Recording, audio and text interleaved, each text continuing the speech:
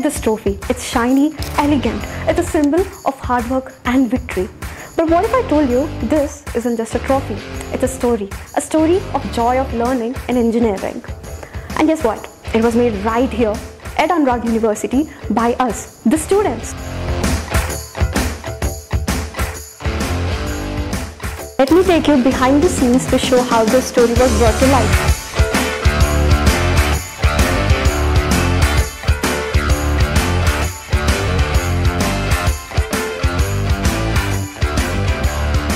It all starts with an idea, a vision. One of my seniors used the Blender software to design this trophy.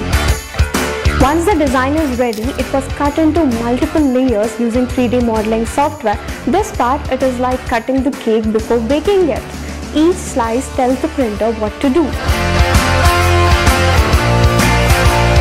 Now comes the raw material part. We have collected polylactic acid, which is used to print the trophy.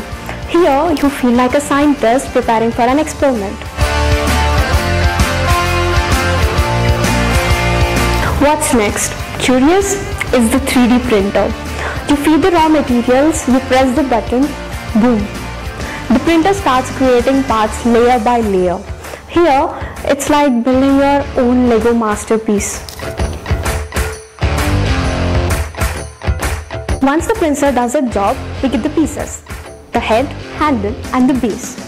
But hold on, it's not done here, there's much to do.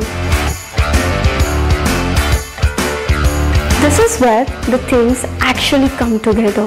Literally, we joined the head and the handle carefully.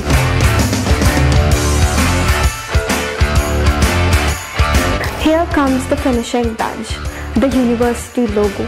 It's what makes our trophy ours, special and unique. Finally, the trophy was ready.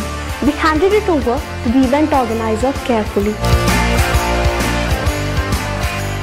This was all possible because of Anurag University's Joy of Engineering program.